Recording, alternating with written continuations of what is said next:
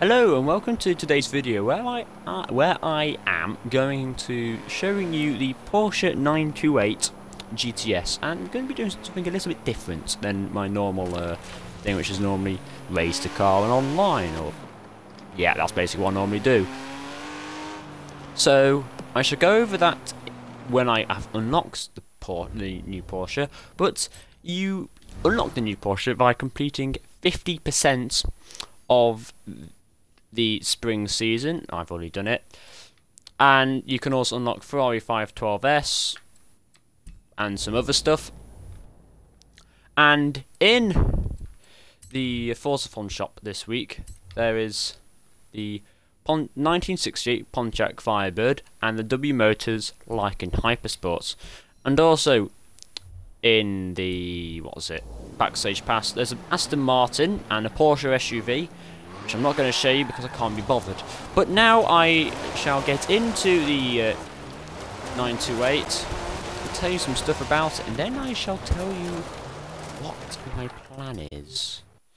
This is the Porsche 928 GTS from 1993. It has, as you can see, a 345 horsepower, 369 pounds-feet of torque, and it weighs 3,500 pounds. And has a 5.4 litre V8 motor weight. Now, as you can see, I have already put on the adorning orange stripes and the adorning number plates. So what I'm going to do, as this is already at the top of B class, I'm going to do a 1 or 2 upgrades to it, to see what I can do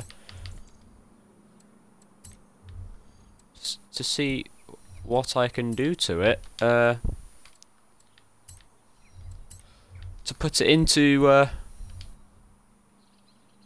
to get it to the top of B class, and I shall do that and then catch up to you when I have done that. Right, I've put on the upgrades. As you can see, I've added a roll cage and widened the tyres, and that's it. that's all I've been able to do, because the roll cage actually decreased the PI on this thing, which is very good. Now I shall go into B class on-road racing and see how this fares. Right, here's the event done. Lakeside Sprint. We've got the Miura. We've got that. What was it? The Pontiac. I might as well just. There we go, start a party. Yeah, Firebird, Pontiac, Miura, Lotus Esprit, and the Mini Convertible driven by Ace, and I'm starting in second, which is very nice indeed.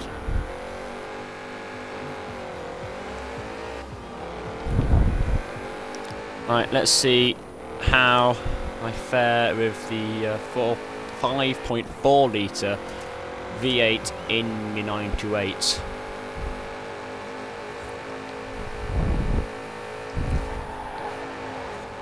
Oh, come on. There we go.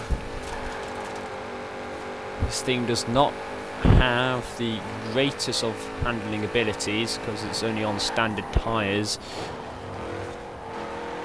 Even though they are quite wide, and I've been overtaken by everyone because, yeah. Luckily, there is quite a long straight.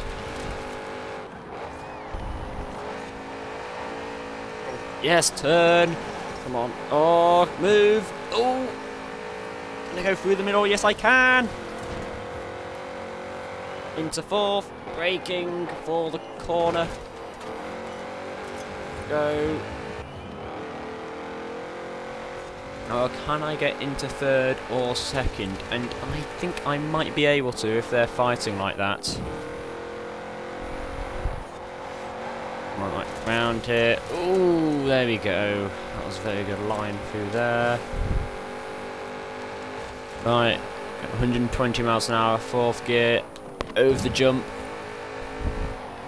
Braking for the corner. Yes, round here into third. Yeah, come on. Oh. Yep, into third in front of the Lamborghini Miura. Now it is just the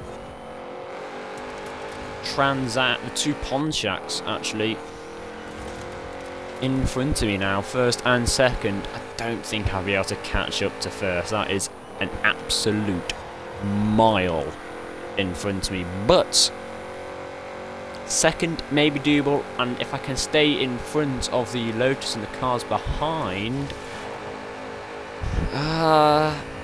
maybe. I'm definitely quicker than that Lotus in a straight line.